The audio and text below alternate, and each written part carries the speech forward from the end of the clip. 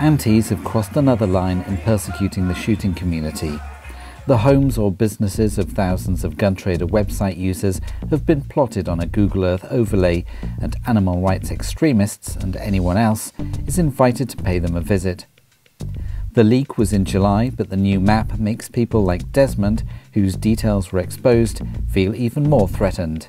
Yeah, they confirmed they got my name, mobile number, address, GPS of last login, which fortunate enough isn't on my address, but they've already got that anyway. Yeah, it's concerning what they've got, definitely. If you can get it downloaded onto Google Maps, then yeah, it could lead to not just criminals with thefts, but it also antis sitting outside people's houses, workplaces, you know. But it must be frightening for some people.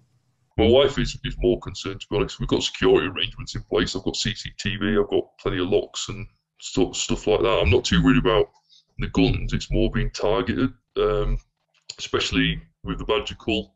Certain people got home visits that had even just been supplying equipment. Some of those did receive abuse and phone calls, nuisance calls at different times of the day, didn't they? So that's the least of it, really, isn't it? A nuisance call. I'm more concerned about people coming graffitiing my house up, or even possibly criminals get hold this information and see me as like a soft target to access firearms. In 2020, Stop the Cull's leak of data about hundreds of people involved in government-sanctioned badger culls sparked protests outside the house of a couple who developed tracking hardware used by the cullers, among other people. Antis terrorised them for days, scrawling graffiti on the drive and waking them up in the middle of the night. Hunting Leak's release of the gun trader data takes this harassment of the field sports community to a new level. Besides the usual antis, it invites terrorists and criminals into the fold. With this, it's not just a case of you've got two sort of warring groups in the countryside who are largely affecting each other and not that many others. This, however, is of instant interest to every criminal and terrorist group in the country. The fact is now you can go on the internet, download a spreadsheet, put it into Google Earth and say, aha, right, there, and there are addresses that are likely to have firearms stored in them. Let's get a group together and, I don't know, take a gas axe with us, or we'll just wait outside the door and clobber the owner when he comes out with a strangely shaped bag on his shoulder. That is the main scale of the threat here. And this is why I'm talking about the Terrorism Act, because what I'm referring to there, Section 58 of the Terrorism Act 2000, that makes it a criminal offence to make a collection of data that would be useful to a terrorist who's preparing to do something or other. If creating a precise list of the storage locations of most of the firearms in England and Wales doesn't count as a collection of information likely to be useful to a terrorist, I don't know what does, quite honestly. Desmond questions why Gun Trader was keeping some of the data and how come it was accessed so easily. The only thing they didn't manage to get is the passwords, which is the least of my concern, because they've got everything else that they could get if they had my password in the first place. So it's been pointless that being encrypted.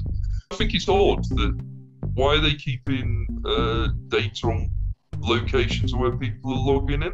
It could identify a pattern of where people are moving, so whether you're out and about with your guns. Gun trader really is a massive, they're a massive victim in this. So blaming gun traders solely and people going after like the GDPR route and stuff, and there's a number of solicitors openly sort of advertising now that you may be able to gain compensation. When I searched gun trader leak, it was the first 6 hits was solicitors. You can't really blame gun trader for this, that they've been hacked, and government websites get hacked. It's one of those things which we're all having to live with at the moment. Gun trader users have been told that not to worry because it's been taken down from that website, but how many people downloaded that? Is it a KML file for Google Earth? How many people have downloaded that and distributed it? Once something's on the internet, you can't stop it.